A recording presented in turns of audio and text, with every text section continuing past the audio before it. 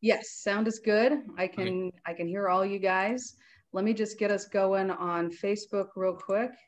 And I am going to go ahead and start the webinar. So like I said, we'll give people a few minutes to come in and then we'll get started from there.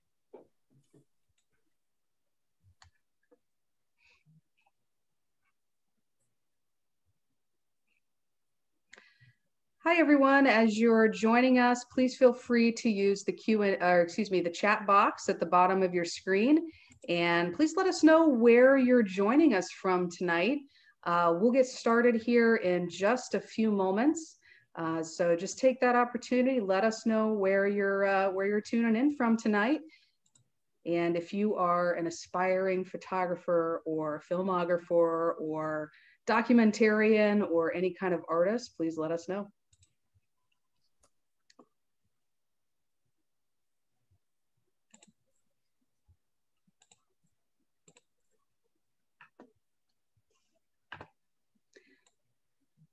All right, for those of you who are just joining us, go ahead and put your where you're tuning in from tonight, and let us know where you're joining us from. We'll get started here in just a moment.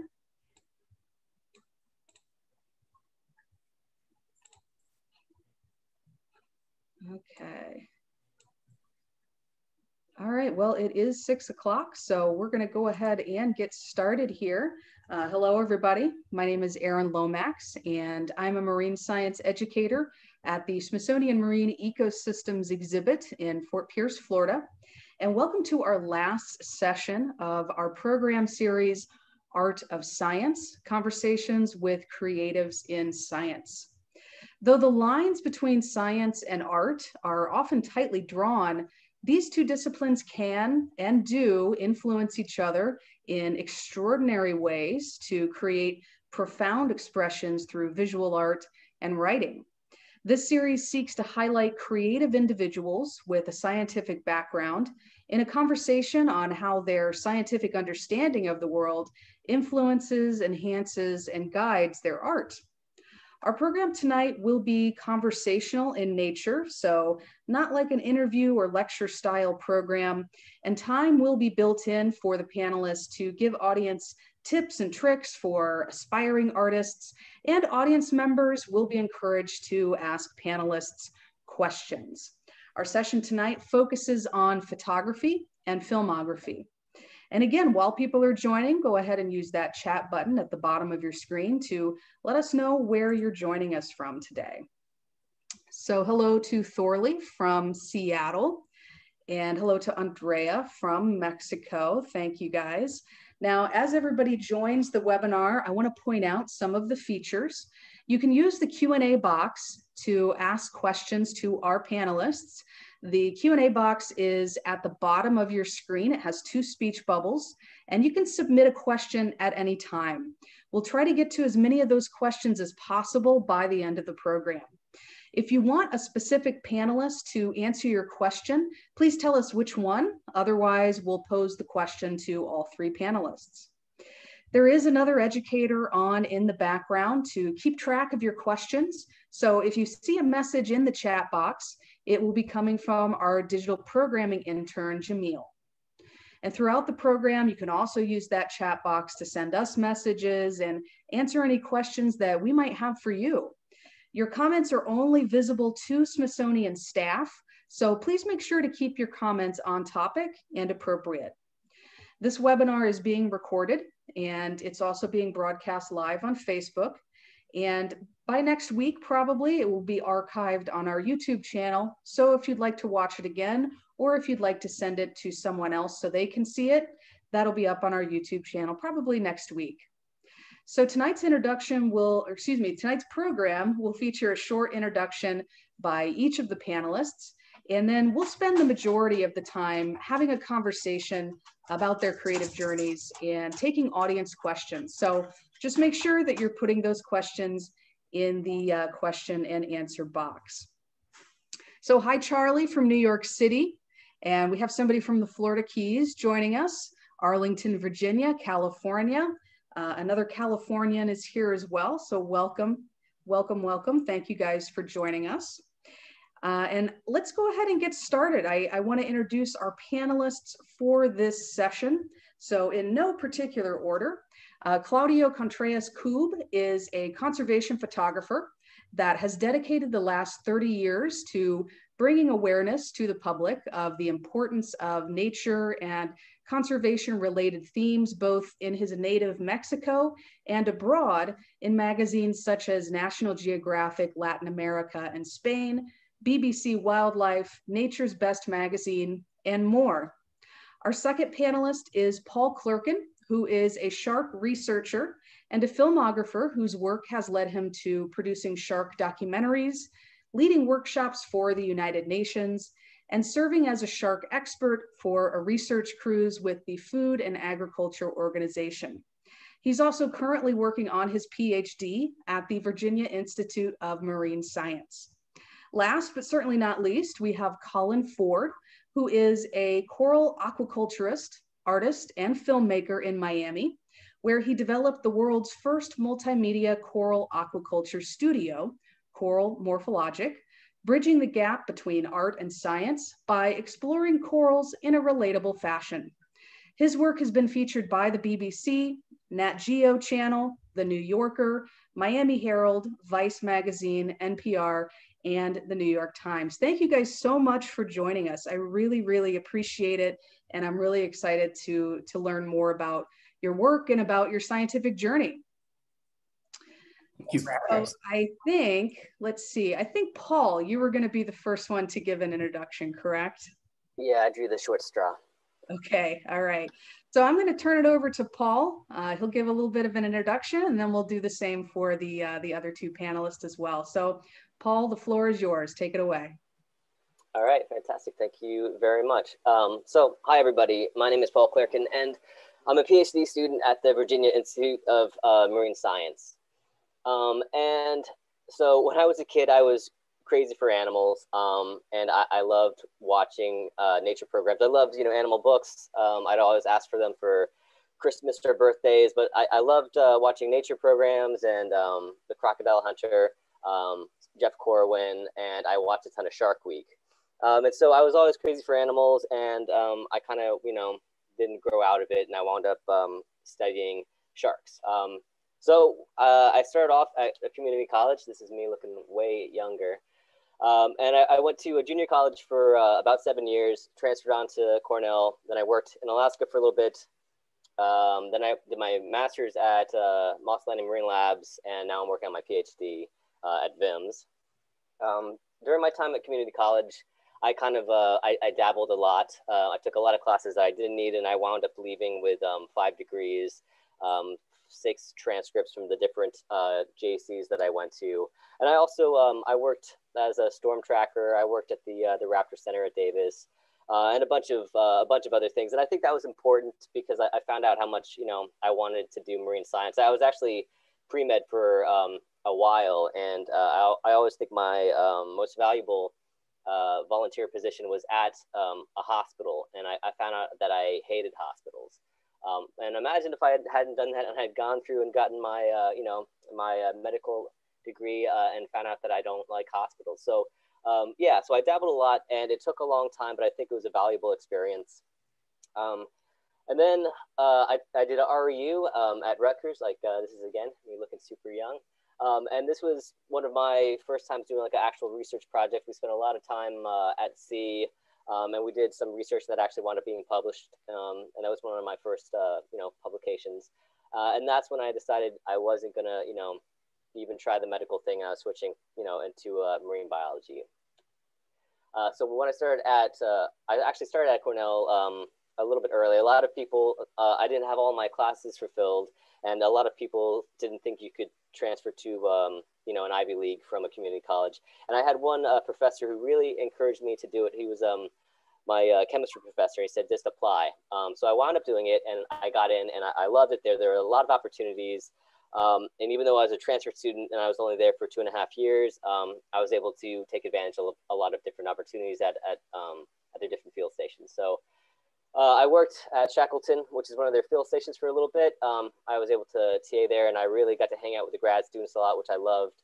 And I also went to Shoals, and they had a marine laboratory and a shark class. And I was with a friend, a professor, Willie Bemis, who I still keep in touch with. And I really enjoyed it there. And then I took a semester at sea. So we sailed from Mexico to Tahiti, and I got a lot of hands-on experience, you know, on a boat, working at sea. After I finished at Cornell, I took a year off and I worked in Alaska. And that was fun. This is when Deadliest Catch was cool. And I was like, yeah, I'm doing all this cool stuff. And it was great. I got to see a lot of animals and learn a lot about sampling and sampling design. Then after that, I started my master's at Moss Landing. And this was in the Indian Ocean. And we saw a lot of weird sharks. So this was for my master's, and it was mostly in taxonomy. It was identifying sharks, and we were getting deep water sharks in an area that was poorly discovered or poorly studied, and we discovered about a dozen new species. And that kind of morphed into doing shows for Shark Week. This is not a real species. This is you know, an image. This is it was based on a mutation that they found in an embryo. Anyway, so that's when I fell into doing some Shark Week shoots. So this was a fun one. And we found some new species on camera, which I think was a first for Shark Week. And then I just kind of did a couple of little shows for Shark Week. Then we did the next year they asked me, like, what do you want to do? And I said, let's go look for megamouth sharks. So we hopped over there, and this one was a little bit different because we actually had a camera crew, and this is my first experience having like a camera in my face all the time. But you know, it was fun. We got the shark, and it was a great way to do the science and get the information out to people, you know, a lot of people very quickly, and get them interested in the shark. So after that, I tried a travel series, which was a lot of fun. We got a pilot, but we didn't get the series. So we got one episode off, but this is one of the funnest projects I've ever worked on, again, with sharks. And then after that failed, I went back. I finished my master's, and I went back to Shark Week for a show last year. And now I am here at, oh, sorry, that was an extra slide. We went back with some new technology to tag sharks. We had an ROV and some deep sea cameras and a video tag. So now I'm back in academia. I'm working on my PhD at the Virginia Institute of Marine Science. We are working on a couple documentaries, and most of them I've signed an NDA for, so I can't really talk about them. But you know, I'm back in school and hoping to continue to make documentaries kind of on the side. So I hope I can answer any questions you guys have about videography or how it works. Okay, cool. Well, thank you so much, Paul. I just had a quick question just as I was listening to your presentation. I'm kind of curious. You said that you were pre-med for a while. You were studying medicine. So, you know, did that help at all with the research that you're doing now, especially as it relates to anatomy or taxonomy or anything like that? I mean, probably. So I just spent a ton of time at community college, and I just took a ton of classes that I didn't need. But, you know, it's having that broad kind of, you know, education, I think helps. I think all the time, you know, whether you realize it or not, sometimes, like, you know, I'll be like, oh, I know something about this, and it is helpful. So yeah, I don't know about medicine specifically, but definitely some of the extra classes that I took for fun. Yeah. You know, Oh, I'm sure there's a lot of cross-pollination there going on. So, all right, cool. Well, thank you, Paul. So Claudia, we're going to move on to you next. And you want to go ahead and unmute as well. Yep, there you go. Just let me see if you see the manta. Do you see it? Yep, we see it. Okay, only the manta, right? I do see the toolbars at the top. Yeah, didn't know how okay. to. Yeah, no, I just see the manta. Yep.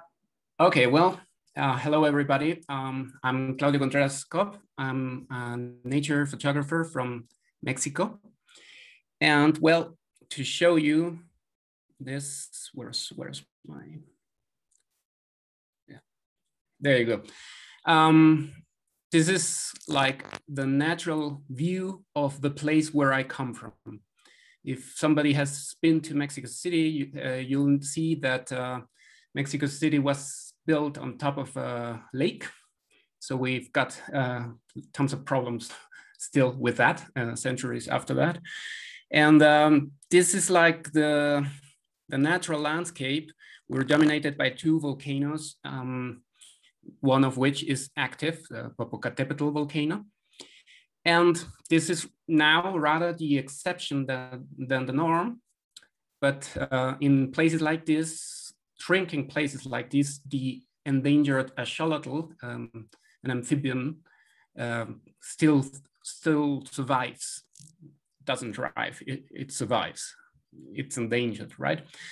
Well, since I was 4 years of age, I already knew that I wanted to turn to nature, that my life was there, and dedicate my life to it. So it was no surprise that I finally studied biology. I studied diving and mountaineering, all at the National Autonomous University of Mexico, Mexico's most important university. There, as part of my biology courses, I studied photography and microphotography. And well, the presence of a camera in my hands really changed my life.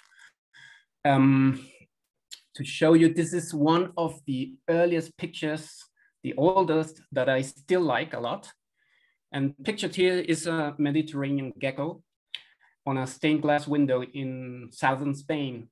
So while I was studying, I left school for a semester and went down with my backpack to Europe. And I can still fondly remember that it took me ages to compose this image and make just one single slide. No?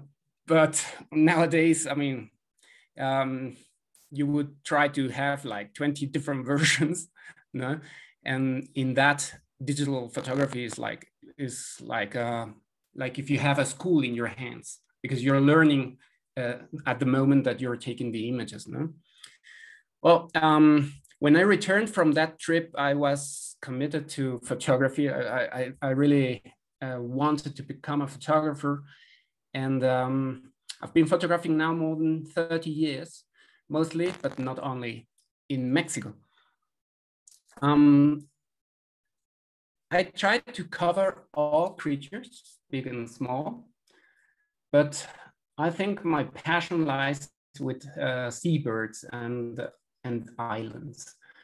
No? I tried to cover all the angles while doing a portfolio, not focusing on one single image, but trying to cover all the biodiversity of an island, as well as the changing seasons and so on. No? So this is, for example, Guadalupe Island, which is world famous for white sharks. No? And when I focus on a species, I also try to focus on all the life cycle of the animal, like in these Caribbean flamingos. Changed another one. Wait a minute. There you go. Okay. So I've been a member of the International League of Conservation Photographers since 2009, and really being part of a group that think alike people, and where you can when you can have your ideas and have retroalimentation. Do you say that? Is that a word? Has been really very good for my personal growth. No? Well, I've been there since 2009, and photography is really an extraordinary way to promote conservation, because you can translate the experiences of the scientists. You can show what communities have to face. And as difficult as it is, you can also change attitudes towards nature. By the way, this image was made in Honduras, while ILCP, the International League of Conservation Photographers, partnered with the Smithsonian. No? And that was with well, with the Smithsonian and other groups, but yeah, mainly Smithsonian. So here you can see my contacts, and thank you very much. And just, I'll be here for any questions that you care to put. Thank you. All right, thank you so much, Claudio. Those are some amazing images. I love that, and something you said at the end kind of interested me. So I wanted to ask about it before we moved on. You said that you feel that one of the things your photography does is it shows the realities for communities and the impacts that, you know, either nature degradation or nature restoration might have. So I guess my question would be, what are some of those messages that you hope that your photography gets across about those communities? I would say that as a photographer, you have to choose which is like the style you like the most. And for example, at the ILCP, we have colleagues that do a lot of work with degradation and things like that. I tend to focus on the positive message of conservation successes, like the flamingo conservation program in Mexico is very successful. There were like 5,000 or 6,000 flamingos in Mexico overall, and nowadays it's like 20,000 nests plus, which I mean 40,000 flamingos and plus, no, because all the ones that are not reproducing. So that kind of messages. For example, I'm working with a scientist, a very long project for the reintroduction of the Socorro dove, which is extinct in the wild, and well, we have to cover everything as photographers, all the process of restoring the landscape, which was destroyed by introduced feral animals, and then the acclimatization of the birds to the island, to their new home, and then the liberation, and so on. No, so those kinds of stories can inspire people to produce successes in other species and other environments too. Yeah, absolutely. And I think that's so important to celebrate those successes. Because I think a lot of times we get a lot of doom and gloom.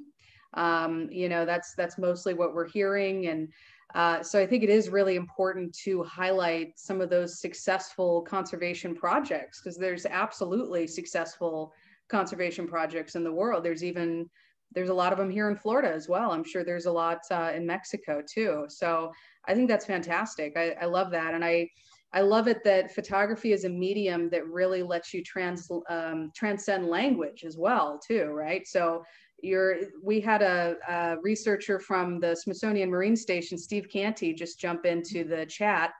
And he was talking about you know, how important the work that you do is for them, showcasing their work and reaching those diverse audiences. So I think photography, like I said, is a way to reach a lot of people, you know, that may not all speak the same languages or be all from the same culture. So I think that's fantastic.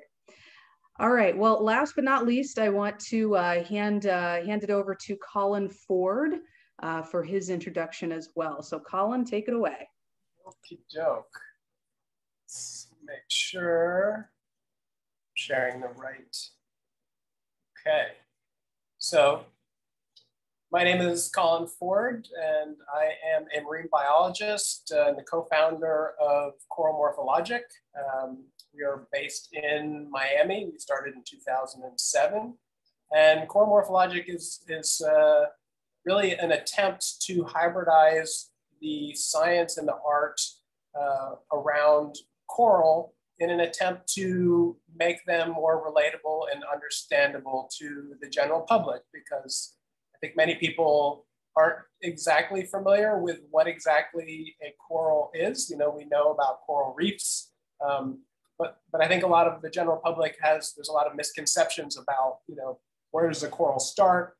Where does it end? Where does a coral reef start? And so I came to Miami in the year 2000. I got an academic scholarship to study marine biology at the University of Miami. And I had already started aquaculturing corals in my bedroom in high school in the late 90s. And you know, the aquarium hobby had really helped to develop a lot of the techniques that were utilized, that are now utilized by scientists to grow these corals in captivity. So when I got to the University of Miami in the suburb of Coral Gables, which seemed like a no-brainer to me, where, you know, where else would I be going to school than a place called Coral Gables, expecting to find other classmates and students and scientists and professors who also had an interest in coral aquaculture, growing corals in aquariums. And I was surprised to learn that the general consensus was that corals can't be kept alive. They're too sensitive, they're too delicate. They shouldn't be kept alive in tanks. And it really was kind of a sort of like cold water in the face to sort of be so surprised at really the kind of the negativity around the things that I was sort of hoping to do, because, you know, obviously I'm dedicated to growing corals. And at the time, there was a lot of focus on how do corals die. And of course, you know, corals, having grown corals for about 2.5 decades, corals can die a lot of different ways, sadly. And growing them takes a lot of patience and a lot of dedication and stability. Corals like stability, like all living creatures. And so, you know, I sort of had an experience where a lot of my other classmates were interested in, you know, what they call the charismatic megafauna. I mean, if you think about pop culture and the intersection of pop culture, you know, just Finding Nemo didn't come out until like 2002, which I think for a lot of young people now was sort of an important piece of pop culture that really got them interested in the smaller life on the coral reef. Whereas previously things were, you know, maybe a little bit, you know, the larger animals, the sea turtles, the whales, and dolphins. And so, you know, at school, I wound up spending a lot more time with some of the artists and the musicians at school. And in Miami, you know, it's a city that's now known for its contemporary art community. And so we would go out to these art walks and art galleries. And you know, at some point I had this revelation that, you know, all of this artwork that I see on the wall, you know, these corals that I'm interested in studying are themselves like these living artworks. And yet here we are in a city that is surrounded by coral reefs. And in fact, you know, a lot of the buildings here are, you can see coral fossils in the architecture and all of the cement that's used in South Florida to build these structures at one time was alive of marine origin. And so, you know, realizing that there really was a need in a place like Miami to educate people as to sort of the deep space and time of where we are. You know, everybody understands Miami to be a place that's vulnerable to sea level rise and global warming, and of course, you know, really the global coral crisis, the die-off, in a lot of ways started here in Miami, where the first coral diseases and bleaching was identified in the late 70s, and a lot of the problems that we see continuing today elsewhere around the world were really first identified here. So in a lot of ways, I see Miami as sort of a cosmopolitan nexus of sorts, not just of pop culture, but it's also a confluence of North America, South America, the Caribbean region. And the thing that really connects all of these cultures and people in the region is this marine habitat, where we have very similar assortments of species, whether you're, you know, in Colombia or the Bahamas or Bermuda or Mexico on the Caribbean side.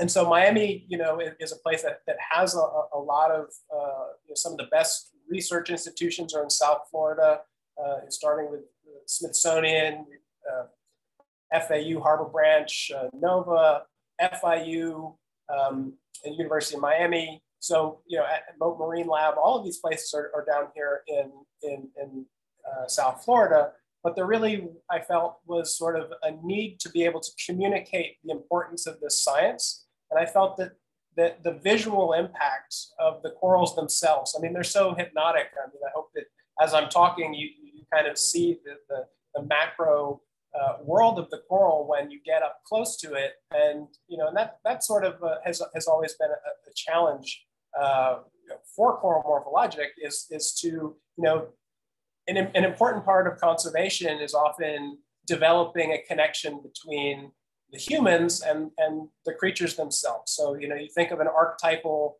icon of conservations like the panda.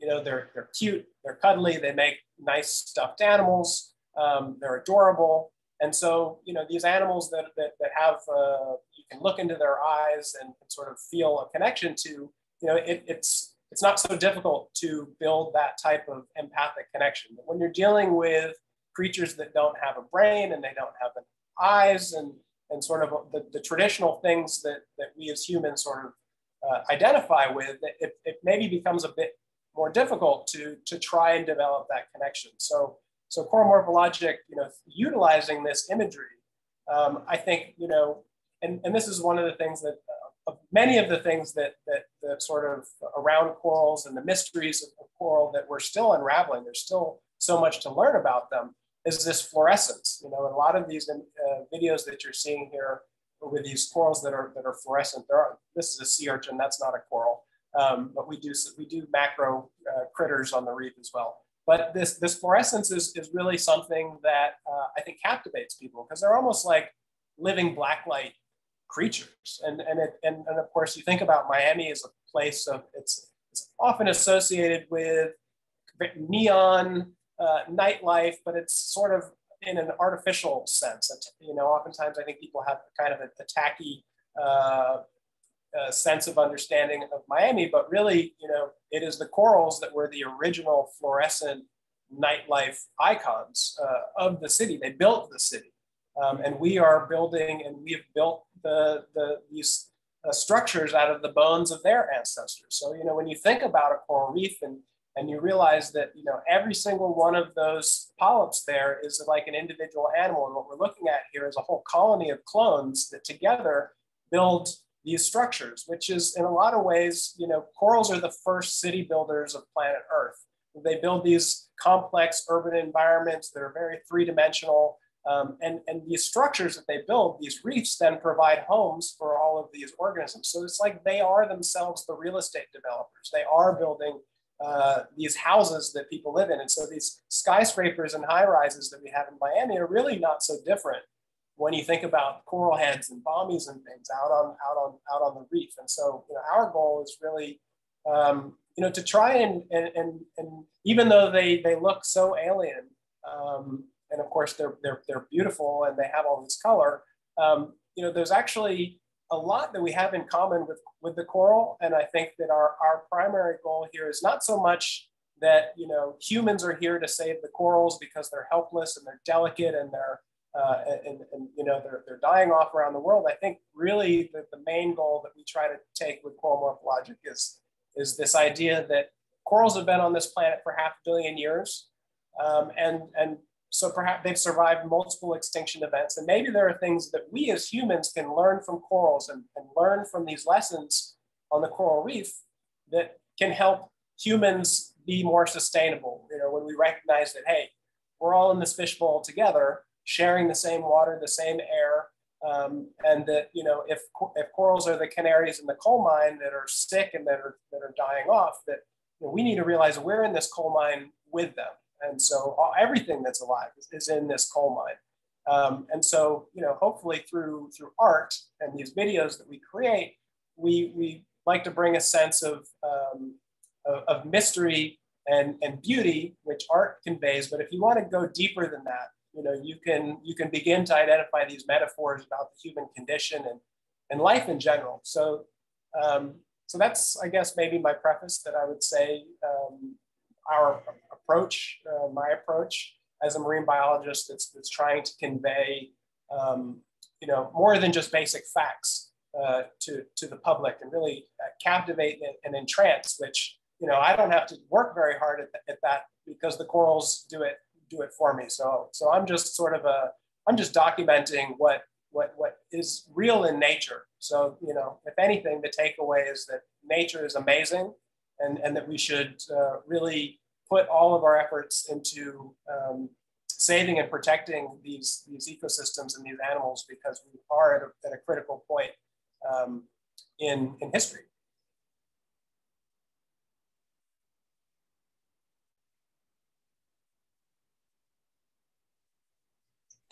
Sorry about that. There we go. All right. Thank you so much for that, Colin. I loved how you kind of related that the colors of the corals were, you know, the original bright colored architects of Miami, and that we're now living in that environment that they created. I love that metaphor there. So true. And if we don't do anything about global warming and climate change, you know, a city like Miami and its buildings made out of limestone become an artificial reef in the future, which is right. You know, this work that we see here is something that we do as part of our kind of artistic repertoires, projecting images of corals back onto buildings to reference the geologic past, the technological present, and the potential future if we don't get our fossil fuel emissions under control. Yeah, absolutely. You're more than welcome to play one of those videos if you like, so we sure. can take a look. Yeah, I guess, you know, I have a number of different videos that I could show, but I think maybe if there's any you know questions about what we're doing, then I can do that. So maybe we move to taking some questions or okay, yeah, absolutely. Absolutely. And just a reminder to everybody in the audience, make sure you put your questions in the Q&A box, and we will ask our panelists. I guess my first question is for all of you guys. And some of you have touched on, you know, how you first got interested in the artistic medium that you're working in. But I'm curious, since all of you have a science background, do you consider yourself, were you a scientist first, or were you an artist first? And then the second part of that question is, did you have a mentor? Did you have a teacher or a parent or a friend, somebody that maybe introduced you to this or encouraged you? So Colin, do you want to answer first? Yeah, that's a good question. So I would consider myself, I was always science oriented, always knew, you know, from a young age, I liked aquatic creatures. I grew up in the White Mountains of New Hampshire. So, you know, we have the smallest coastline of any state. So, you know, was close enough to the ocean, but mostly freshwater stuff. And I would say that my transition point that happened as far as like being an artist, I was heavily involved in also, so I was friends with musicians and always been big into music. And one of the things in, you know, big into punk rock, I don't know if you can tell. So like, you know, growing up, you know, listening to punk rock. And one of the things that I really thought was great about punk rock is this idea of DIY, which now everybody knows means do it yourself. But, you know, in the 80s and 90s, this was a really radical idea that, you know, you didn't need a major record label. You didn't need to have, you know, a huge corporate machine behind you to be as successful as an artist. And sort of as technology has developed, it made things more affordable and more accessible to the average person. And so for me, you know, like I look at the work that Claudio has done, and you know, starting with a film and with slides. I mean, you know, I didn't get my first digital SLR until 2006. I've never taken a 35 millimeter film SLR photograph. And so I would say that we couldn't do coral morphologic had we started 5 years earlier, because high definition video didn't exist yet. GoPro cameras didn't exist yet. Even YouTube didn't even exist yet. So, you know, in a lot of ways, you know, it's a synchronicity of time, being in the right time in the right place, where the accessibility of this technology and the camera equipment, and then subsequently, you know, when HD video, when the Canon 5D Mark II came out, and by that point had kind of learned the photography basics, you know, becoming a videographer was no major leap, right? So I would say that a big part of you know, just being surrounded by other artists, that people that were not scientists, was very helpful, because then that, you know, you go from having a very objective mindset to one of more subjective. And I think also there was a moment in time in a laboratory. I studied abroad at James Cook University in Australia, in a tropical crustaceans lab, and we're dissecting hermit crabs or something. And I kind of had this revelation that, you know, to continue on down a road of hardcore science and academic work really means that you become an expert in a very small patch of whatever it is that you're studying, whether, you know, some rare species that, you know, and you can become an expert in that. And maybe there's only a handful of people in the world that are experts at that. But if we can't sort of take these sort of larger learning, you know, how does that relate to the rest of the world? How does this research that you are doing, how can you inform and educate other people as to why this is important, why we need to protect them? And so, you know, I realized that, you know, if you just focus on science, maybe sometimes it's really easy to get tunnel vision, where you're only focused on something very, very up close, and you might lose the bigger picture. And that having the ability to kind of autofocus and zoom between, you know, the micro to the macro, felt like it was a really important thing, because you need to have the context to be able to explain what it is that's important to the general public, especially, you know, even in 2002, 2003, when I was realizing this. I mean, it was already clear that coral reefs were declining globally, and that it was a crisis, and that really the communication of it. I mean, now we talk about SciComm like it's a thing that you just need, that's a part of everyone's kind of toolkit, or on Twitter or whatever, but, you know, it really wasn't yet a thing. And so I think that the art came from this idea of needing a vehicle to express kind of these more subjective thoughts about life, you know, because that's another thing also that for me is this recognition, especially with coral, you know, was the scientists studying coral, and a lot of this work is being done at the Smithsonian Marine Station with it's called the holobiont, right? So when you look at a coral, you're not looking at a singular organism. You know, you have that whole colony of clones and polyps, but then you've got, you know, a symbiotic algae that lives with that coral, that provides it with energy from the sun. And then, you know, over the past decade or so, we've started to realize that, wait a minute, there's a whole community of viruses and bacteria and fungus that are almost acting like a probiotic immune system for these organisms. And the most important thing about that is that then we turn the microscope back around on our human selves, and we realize, well, wait a minute, you know, humans are not just singular. We're not just, you know, but we are a whole community unto ourselves. So we are an ecosystem, the same way that a coral is an ecosystem, part of a larger ecosystem. And so it's really important to also recognize that humans are not above nature, you know, and humans are not separate from nature, that we are a part of it. And that we too, our lives, you know, now we know, you know, you think about a metaphor everyone knows, like having a gut feeling, right? This is a metaphor. Well, you got to trust your gut. And now we know that there's actual real literal science behind that, because our gut bacteria is involved in neurotransmitters that are affecting the way we think. And so, but we wouldn't have had that perspective scientifically had we not been looking under the microscope first at a coral to recognize sort of our place. And so that's another thing that I think is sometimes lost in science, where, you know, sometimes it gets put up on a pedestal. But it's important to remember that even as scientists, we are not outside of the reaction. We are a part of the reaction. We are in the reaction chamber itself, and therefore we are a part of, everything's connected, right? So I mean, it kind of gets a little woo-woo. Mm-hmm. But the reality is that we actually are all connected through bacteria. Yeah, I mean, interconnectedness is something that we talk about a lot at the Marine Ecosystems exhibit with our visitors and with students.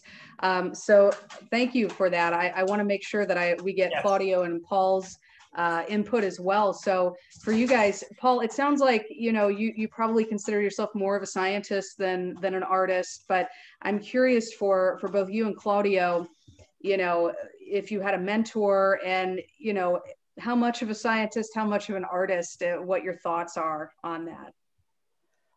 Yeah, so I mean, I mostly think of myself as a scientist or a researcher. I feel like it's probably just less exciting. You know, more people watch, you know, the shows than read any of the papers I've published. And I think, just, you know, people introduce me as doing documentaries. But yeah, I mean, it's always kind of a surprise because I do consider myself just a mostly just focused on research. But it has been really good for outreach, and some of the stuff Colin was saying about getting people to care about the species you're working on has been really amazing for that, you know, because you reach a lot of people, and I think it brings a lot of support. And as for mentors, I feel like I've been very fortunate to have a ton. You know, my parents were very supportive of, you know, any of these pursuits when I was a kid, and they, you know, they got me like animal books, Animal Kingdom books, and then I think every step along the way, from community college through the rest of my undergrad and grad school, and then also even kind of navigating the kind of weird world of TV. You know, there's always been people who have taken me under their wing, or been you know, just very helpful. And so yeah, I mean, I think without that, I'd be in a different place. But there's, yeah, I think I've benefited from a lot of people just being very helpful. Okay, great. And Claudio, how about you? Well, I do think that I found my language when I found the camera. So I really started in biology and was in love with everything I was studying. And we had very good courses in taxonomy. So you get to understand all the relations between the different art forms, living forms that are around us. But when I got the camera, I mean, I was starting to think, not all, but some scientists were more interested, not in life, but in data. And that was not my case. I was interested in the individuals that I was seeing, not the species or the data.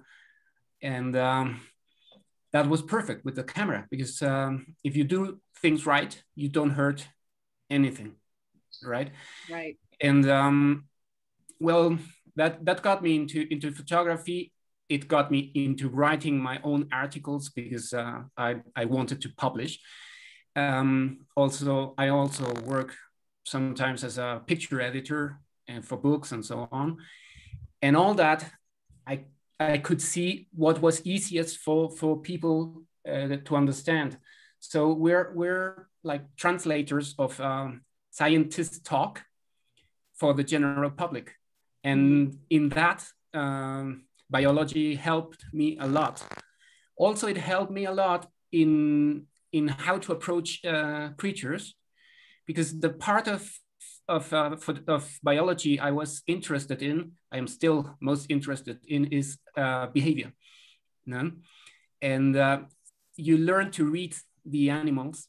You learn to read inclusively the individual animals, which are different each from the other, even if it's the same population. And by learning that, you can see if they are stressed or if you're approaching too fast or whatever. And in that, also behavioral studies helped a lot. As for mentors, well, I consider myself a photographer, although I have that scientific background. No? For mentors, well, Alejandro Martinez and Ana Isabel Bieler, my two professors at the university, which gave this photography and microphotography course. Well, Ana Isabel is still giving it. Well, those were my mentors. Those were my guides. You know? And can tell you that many of my images turned to the trash bin because they were worthless, and that's a way to study. That's a way to learn, and I'm so very grateful to them. Yeah, absolutely. Yeah, I think a lot of artists in a lot of mediums go through that. You know, they're their own worst critics, you know, so they're going to throw out a lot of their work before they actually release some as well. And I love that you said you felt like you found your language when you started working with the camera. And you know, some of what you're talking about is familiar to me just as an educator, when you're talking about things like scientific communication. Like, okay, the scientists have all this data. Now, who's going to translate it into, you know, layman's terms and get members of the public to care and to donate money towards their research or whatever. So I think that's very neatly where that people of an artistic bent, whether they have a scientific background or not, can fit in there kind of neatly. So thank you guys so much. We had a great question from Robert that I'll pose to each one of you. He asks, what do you think or hope will be the next great leap forward in technology that will help you do your work? I know I have an answer to that for me. Yeah, go for it. So I'm very excited about this Starlink satellite for internet. And so, you know, one of the projects that's been big for us this last year is the Coral City camera. That's the background behind me. This is an underwater live streaming camera at Port of Miami, streams 24/7. You can watch on YouTube, or of course all social media platforms for the highlights. But you know, it's been a very successful project, especially during the pandemic where people are at home, haven't been able to get out. It's a way to connect with nature. But it works here in Miami because we have the digital infrastructure to be able to provide high definition broadband video, right? So you can't really do this in the Great Barrier Reef, because how are you going to get this video stream on the internet? So, you know, I see that, you know, I mean, Elon Musk is sort of focused on Mars. You couldn't pay me to go to Mars. I mean, that sounds, to go where there's no liquid water to me is absolutely crazy. But in a lot of ways, you know, you think about the astronauts the Apollo astronauts that went to the moon, where everybody thought that getting to the moon was going to be this huge, amazing breakthrough. And really what it was for the astronauts was the ability to see Earth from the moon and see it all and recognize that, wow, everything that's alive is right there. So, you know, while Elon Musk might be looking at the moon, you know, I'm thinking about how all of the infrastructure of what he's doing to get there can be utilized to help us monitor Earth. And I like to dream of the future where, you know, we have these remote cameras, whether they're underwater, whether they're, you know, in the Serengeti, monitoring wildlife and being able to then make that something that the public can engage in. Because when you have a whole team of people casually or even, you know, kind of almost dedicatedly watching these cameras and making observations, it's a really great way to engage the public in a sort of citizen science effort, and it also connects them with really remote locations, which is also, I think, a problem in a lot of conservation biology and ecotourism, is people are always trying to get to the last unexplored places of the Earth, right? And right. Before the tourists ruin it. But, you know, the actual footprints of going to these places really does take a toll. Diving on coral reefs, you know, if you go to the Florida Keys, the places that people have been diving the most are absolutely the most, you know, least healthy coral reefs. So if you can utilize things like cameras to still get people to engage in these environments without disrupting nature, because now, you know, it's just sort of a little spy cam underwater and we're not disrupting the natural, you know, goings about of nature. I think that, you know, once we have this capability of being able to stream from anywhere around the world, really remote locations, remote islands, being able to connect the populations of people that live in these places, I think will be, I hope will be the game changer to get us to recognize that we're sort of all part of this global human family. We're all in this together. Right. Yeah, that's interesting. I wonder, you know, because I even look back just, you know, 10 or 15 years ago, and the amount of streaming media that was out there was not very much at all. And it was usually just like the still shots, you know, and it would update every 10 seconds or whatever. And it blows my mind that, you know, I can sit here and I'm watching this go on behind you. And I just have to ask, are those mangrove propagules that they're chewing on? Is that what they're chewing on? Mangrove propagules, which is one of the unexpected discoveries of this past year, that a lot of parrotfish love chewing on mangrove propagules, which I don't think anybody had never really noticed before. So. Yeah, I don't think we'd noticed it either. Okay, all right. Well, thank you. So Claudio and Paul, what do you guys think is the next big leap forward in technology that's going to help your work? Well, in terms of hoping, no, first, because that's the question too, no? Well, I think or I hope. Well, in terms of hope, I hope they build stronger cameras because in the outdoors, we destroy a lot of equipment. And especially, well, I do have that tendency. So I would love to have a stronger body and also the lenses and so on. What I think, I'm excited about ISO, high ISO, because to be able to shoot by night with F16 or I mean things like that, that would be amazing.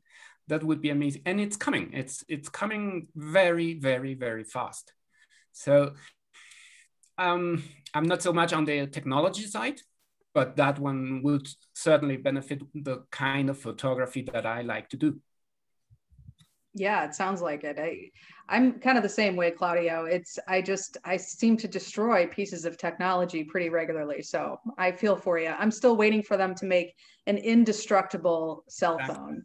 I don't know if they'll ever make one strong enough for me, but that's what I'm waiting for. Yeah. Yeah, and much of this is because the industry, the camera industry, is not made for outdoors. It's made for maximal for sports, right? Like sports is a good business for them, but models and things like that, that's where they're mostly concentrated, and that's a very safe environment for cameras usually. Yeah, but no, the outdoors is just something different. Yeah, and it's unpredictable, especially, if you're working in and around salt water. I'm sure if your equipment is not well protected, it degrades pretty quickly with that. Yeah. Paul, have you found the same thing to be the case? Like you kind of wish that just the camera hardware technology itself was a little better, or do you see another leap forward coming? I mean, I'm sure that's the case. I don't do, I'm usually not doing a lot of the filming. But I think as for exploring the deep sea, I think there's going to be a couple advances. Anything with robotics to get to the deep sea is obviously important. AI, especially for identification of some of these hard to identify species. But I think eDNA is going to be huge, which is environmental DNA, which is, especially in the deep sea, just suspended cells from fish or sharks or whatever animals down there. And then you can pass that water through a filter and pretty much figure out what's in the area and in what relative abundances.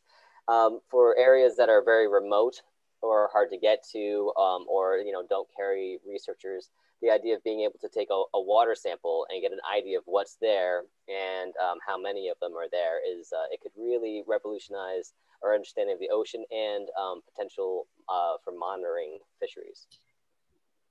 Yeah, that was kind of my first thought. Like, wow, I wonder if they would use that, if it got to the point where it was an almost instantaneous reading, how often that would be used for fisheries. I'm assuming it would be used all the time for something like that. I think if this becomes instantaneous, then it'd be very useful. I mean, it's useful for other reasons too. Like it can, because it's so sensitive, it can detect very rare species. If you do, a lot of the time when people do research, they do a trawl. They'll drag a net through the water and they'll catch everything.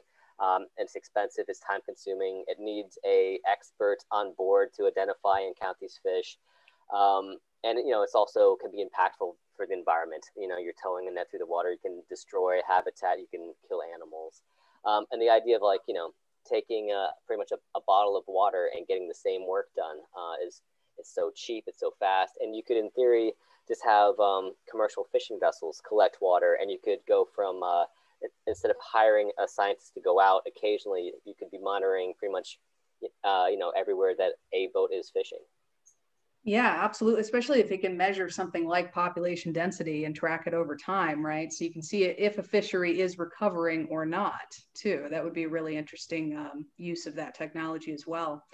Well, we had another really good question from the audience, and it's an interesting question because it's something that we have to deal with quite a bit at the Smithsonian, kind of walking a fine line between, you know, where some of our income comes from, you know, from grants and from government and things like that, versus, you know, being an advocate. So this person asked, do you think that you and other science communicators have a moral obligation to be an advocate on climate or environmental issues? Or do you guys have to tread a line carefully? I mean, we're 100% in a global climate crisis, a biodiversity crisis. The house is on fire. You know, what more can you say? You know, if your house was on fire or any part of your property was on fire, you're probably going to stop whatever recreation you're doing and get down to business and try and put the fire out. And I think that, you know, that you touched on it earlier, you know, within the coral science community, this is a very sensitive topic where, you know, so many great strides have been made in coral restoration. Of course, you know, Coral Restoration Foundation in the Florida Keys is the pioneer. It's had tremendous success. You know, there's been breakthroughs in spawning of corals and being able to, you know, produce thousands of larvae. And a lot of, especially older scientists, don't like the fact that a lot of the media that covers these types of you know, new developments, they claim that it gives people a sense of false hope. That basically they argue that you need to be doom and gloom to get people's attention.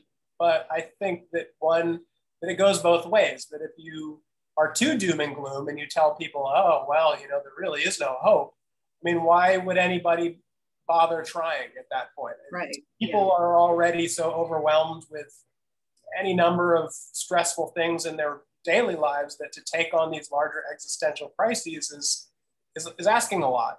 And so, you know, as you say, it's a really fine line between, you know, do you want to give people the sense of complete hope and optimism, or do you want to try and alter their behavior by, you know, making them, you know, feel bad? And I don't think that you can make people feel bad and get the outcome that you want.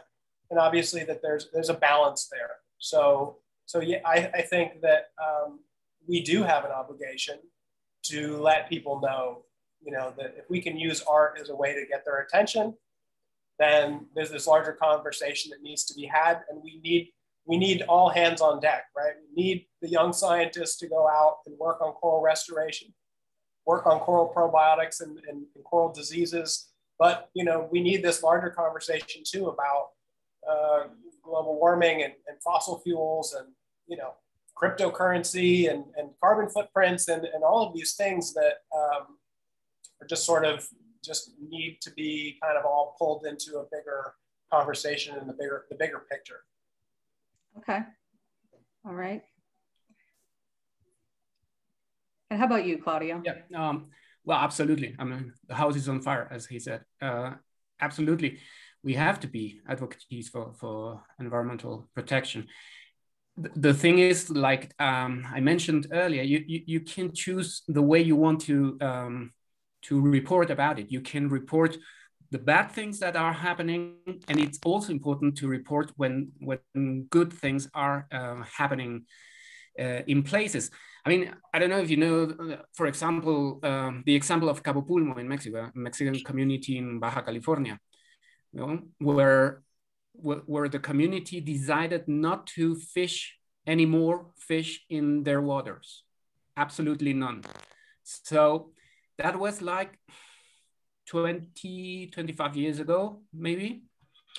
And the result was very, very painful first years where nothing was happening, where they changed to tourism and diving and things like that, but nobody knew them.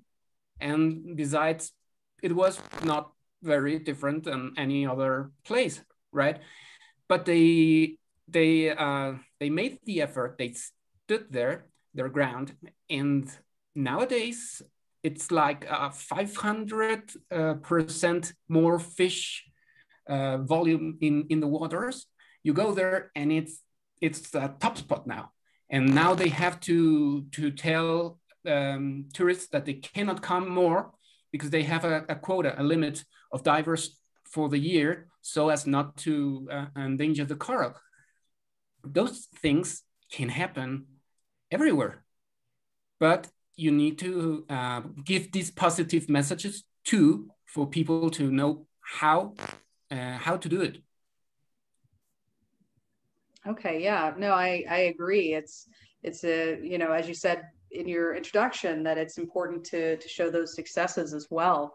And to be an advocate, not only when you see something going wrong, but an advocate when you see something going right as well. So Paul, did you have any thoughts as well? Yeah, well, you know, I think it's kind of a complicated question. I mean, I think there's obviously, you know, the wanting to educate people and get a response and support out of people. But, you know, a lot of people would argue as a scientist you deliver the facts. And I think the question isn't just about as a scientist you deliver facts, but I think it's as a scientist with an opportunity to reach the public. Do you just deliver the facts, or do you try to, you know, get them engaged? And I think, like all of us were talking earlier, it is an opportunity for us to get people engaged. You know, I think you can still do the science and also inspire people to do something or take action. I think, you know, whether you're showing positive or negative, you know, how bad things are, doom and gloom, which has been done a lot, or positive outcomes, I think it's a good way to get people educated and involved, as long as you aren't sensationalizing it or, you know, exaggerating, which I think some groups do. Okay, yeah, no, I think those are all great points. So that kind of, it leads a little bit into our next question as well, which is who, if you guys have heroes or favorite creators that are in this field, and maybe they inspired you, or maybe you just enjoy seeing their work. So is there a scientist or an artist or some sort of creator that, you know, you guys really resonate with, that's kind of inspired you?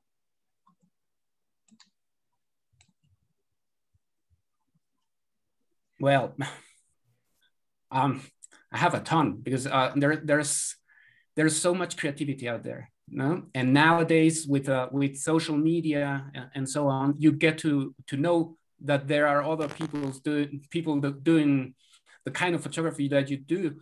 When I started, that was not the case. I mean, I had to go to the bookstore to find the magazines and find out about any photographer. And especially in Mexico, there were no photographers. There were two full-time photographers when I arrived that did nature.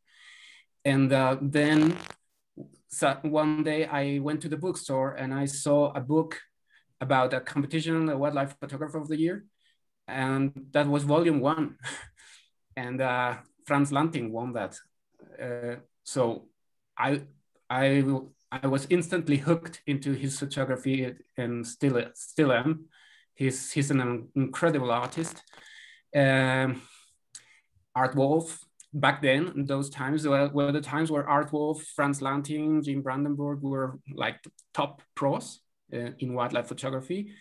And for example, Galen Rowell and Jack Tikinga, marvelous photographies in landscape. And well, Jack still does photography, and Galen passed away. Brandenburg and Wolf and Lanting are still producing beauty, you know? Nowadays, I think I see a lot of images that I work that I like a lot.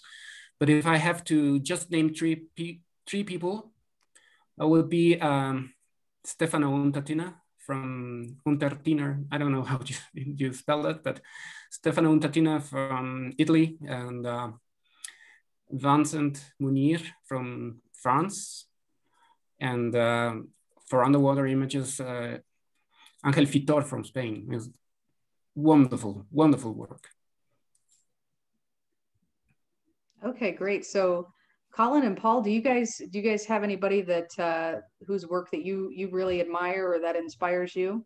Yeah, I mean, it's something that I didn't know about when we started Core Morphologic and started making these films. Is a French filmmaker from a century ago.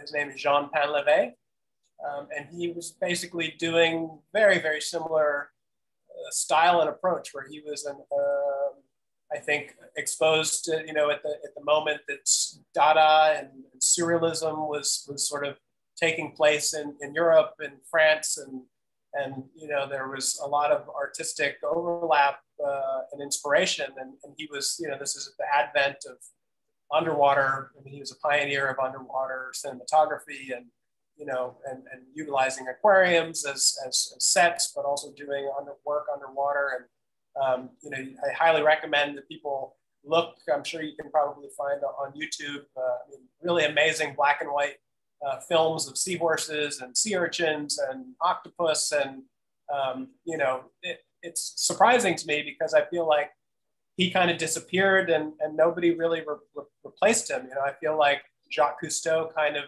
became the archetype of sort of the ocean explorer, and you know, much sort of more a little bit, you know, a little bit more out in the water, being brave, I guess, became kind of the thing that really inspired people starting in the 60s and then, you know, 60s, 70s, 80s. But you know, really, you know, the artistic approach that was taking place 100 years ago. I mean, and there's an interesting book, I think, called Coral Empire. And the author basically proposes that glass skyscrapers in the 1920s are as a result of kind of people's understanding of the coral reefs that were just beginning to be understood in the Bahamas. You know, you think about before 100 years ago, I mean, the ocean was a dark, dangerous place where sea monsters existed. And, you know, one of the reasons why people like to go to coral reefs is because the water's crystal clear, which means that you can see whether there's any danger, right? Being able to see in the water gives you a sense of safety. And so when people first started going to the Bahamas and these tropical places, it immediately fed back into our culture in a variety of different ways. And so I find it so interesting, this idea of like these glass skyscrapers are in a lot of ways sort of like the inverse of an aquarium, where you're looking out through these glass windows. So yeah, a lot of like things that were taking place 100 years ago that we are now just sort of like beginning to understand that impact, and kind of returning a little bit to kind of some of those surreal worldviews. Yeah, and I love it that, you know, you can go that far back in your influences and your interests in those creators, and that, you know, it's 100 years later and we're still talking about them. So yeah, no, absolutely. Paul, did you have anything you wanted to add? Yeah, I mean, when it comes to researchers, there's probably too many to list, you know, just going through the papers. But for documentaries, yeah, when I was a kid, I would just wanted to eat as many episodes as I could of, you know, the Crocodile Hunter with Irwin, and anything with Jeff Corwin, and then of course Jacques Cousteau and David Attenborough. You know, I feel like that kind of really made me want to just go out and see animals, just, you know, yeah, explore areas and see and learn about animals. So for me, it was mostly that kind of thing. Well, sometimes the stuff that you watch when you're a kid can have that huge impact. You know, that's, we always say at the aquarium that scientists are made before middle school, and it's, you know, you can incite that curiosity in a child for the natural world. You know, that's going to carry with them for the rest of their lives. So yeah, I love all of those influences.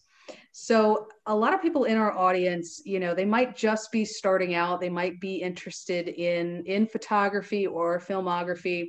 So I wanted to get everybody's feedback on how somebody could get started in photography or filmography.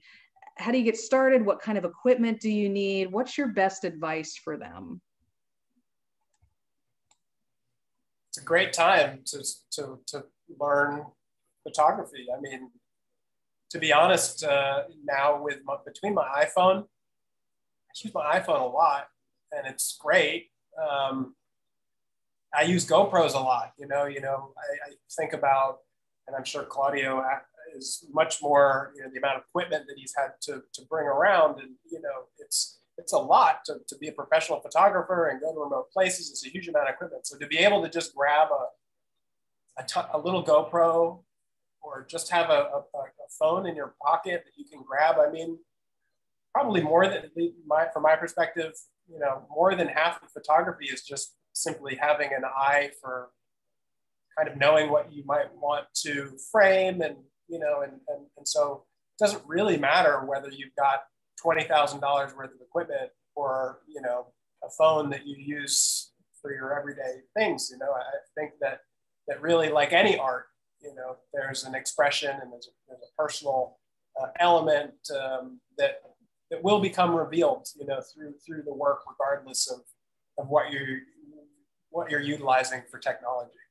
Yeah, absolutely. And Claudio, I am interested to get your input, since you've been a photographer for such a long time. You were a photographer way before iPhones and GoPros and all of that. How would you mentor somebody or give them advice on how to get into this industry now? Well, the thing is, nowadays you have the school in your hands, right? You're seeing instant results. You're watching, oh, this is burned out. Oh, this doesn't work, or this is blurry, or whatever. And if you pay attention to all your faults, you will learn to get around them and get better images. So it's not that you need all the equipment of the world. You need to know the possibilities that the equipment you have gives you. You need to photograph, watch the results, be very tough on yourself. This works, and I like it because it works because of this. This doesn't work out, I don't like it. And it doesn't work because I did this wrong, right? And also look a lot of images. You can learn so much from photographers that are around you. And now with social media, it's so easy. It's so easy. So you see more images and you start to train that eye. That's like he said, you can train your eye to be instantly recognizing where a good picture might be made. No, so it's not the tons of equipment that you need to have, but that you know how to use them. Right, and just that practice, that repetition over and over and over again. Yeah, no, I think that's really important for any artistic medium. If somebody wants to learn how to play the piano, they have to practice a lot. If they want to be a writer, they have to practice a lot. And probably a lot of that early work that each of you did probably wasn't very good, right? I mean, it normally isn't if you're just learning.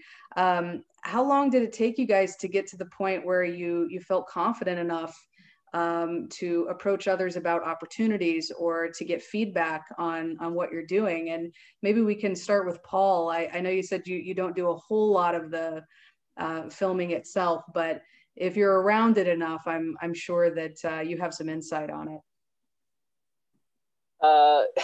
I do not have insight on it. Normally I'm on camera, and I'm never used to doing that. I'm always nervous. I'm nervous now. I'm just not a natural, outgoing public speaker. But it is rewarding, to do. And I think you get a little bit better at figuring out what kind of stuff you can talk about that's engaging to the public. Because I study taxonomy, which is not very, very exciting to most people, but there are taxonomy of sharks, and I can talk about what I think is interesting and why. And so that's sure. Maybe where I started improving.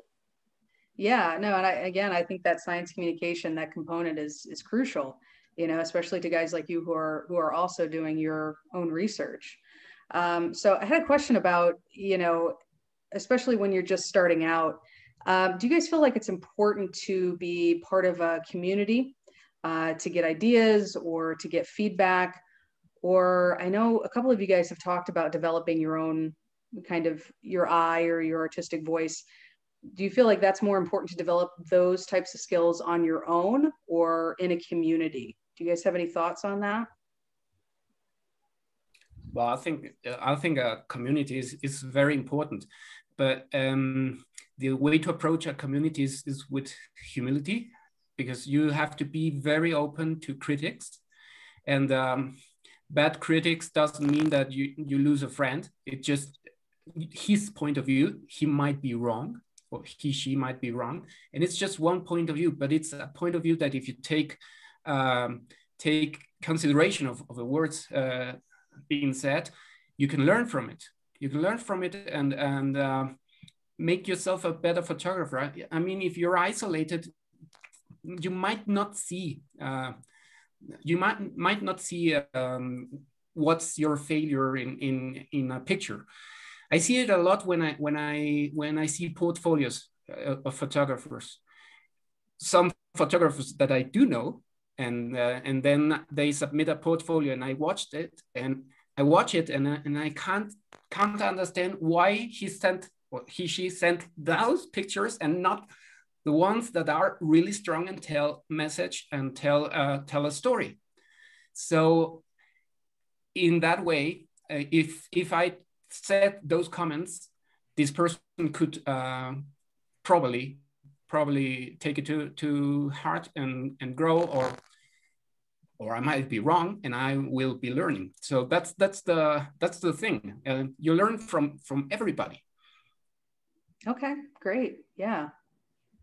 Yeah, I mean, social media, Instagram is a pretty great platform. I think, your chance, if you're just getting started out, chances are there's someone or multiple people making imagery in the realm that you might want to work in. And I think just having the influence of that and seeing what you like. And I think that helps. I think, like with anything, social media and internet has really accelerated the speed at which somebody can advance. I mean, I keep going back to, Claudio taking all that time to frame a picture on a slide film, and I think about, I went to Bali. I was working in Bali for a nonprofit. I had an opportunity to get a digital SLR camera for one of the first ones that came out, and I could see underwater the pictures that I was taking. So like you said, I could see, oh, it's blown out. I could erase it right there. And to think of, how long it might take where you go on a remote place with film and you take all those pictures, and then you got to come back, and then you got to develop it, and then you realize, I had the setting wrong. You have to go back to try and get that. And nowadays, it's so almost instantaneous to your own feedback, other people's feedback, for the inspiration of things that you might want to attempt based off of seeing somebody else's work. So I think everything has accelerated. The technology is a lot more accessible. It's a lot easier to use. The editing software is a lot easier to use now. So hopefully now it's really becomes a function of having fun, right? Because if you're not having fun and it's not enjoyable, and you don't like, what it takes to get out into nature to take these pictures in the first place, then maybe that's not the best pastime. So I think that at least now maybe we can maybe enjoy things a little bit more, which is good, and then focus more on the environment and being less intrusive into these worlds that we're trying to document.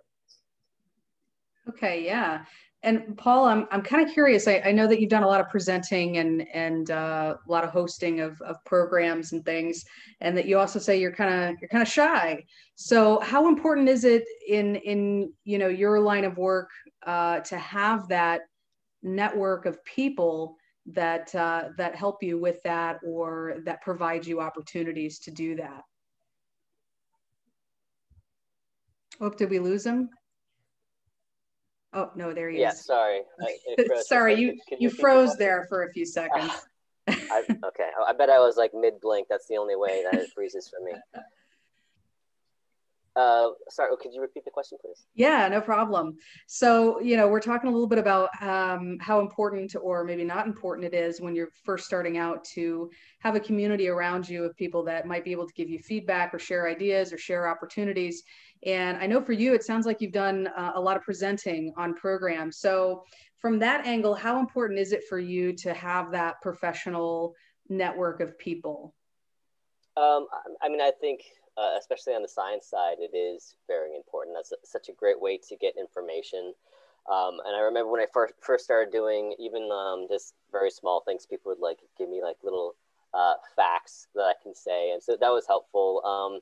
And on the plus side, there's a lot of communities in the science world, in the shark world. You can join, whether they're just nonprofits or just shark fan groups, and even the scientific groups. You can go on and join the communities online. You can join the professional shark communities, and you can learn a lot. And that can also lead to opportunities in the field and just opportunities to learn.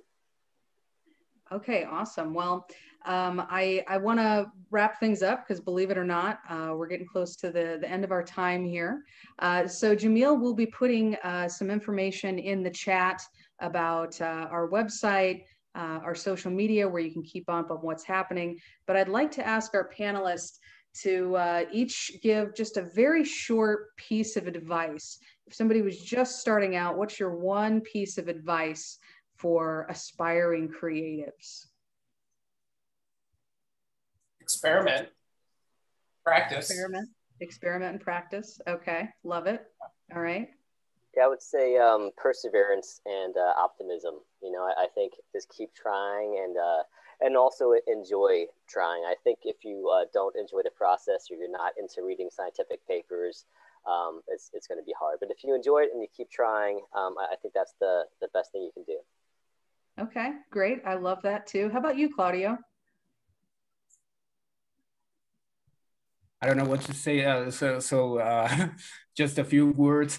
But I mean, probably, aside from what was already said, probably if you have an image that works with one creature, try another angle, try another light, try something different. Try doing a portfolio of different techniques, different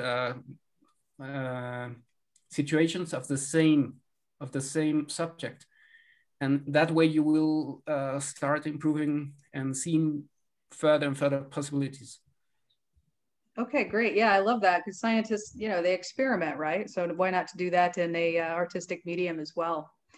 All right. Well, I want to thank you guys so much for joining us. I feel like I learned a lot. I loved hearing about your artistic journeys, and I know the audience appreciated it as well. So Jamil has added the links to our social media and to our websites in the chat. Please feel free to check those out. If you have any questions about anything, you're more than welcome to email us. Our email is smseducation@si.edu. So if you didn't get a chance to ask your question tonight, please feel free to email us. But Colin, Claudio, Paul, again, I want to thank you guys so much for giving us part of your evening, and best of luck to all three of you moving forward. Thank you guys so much. Thanks for having us. It's been great. Thank you very much. All right, thank you guys. All right, have a good night. Good night. Thanks.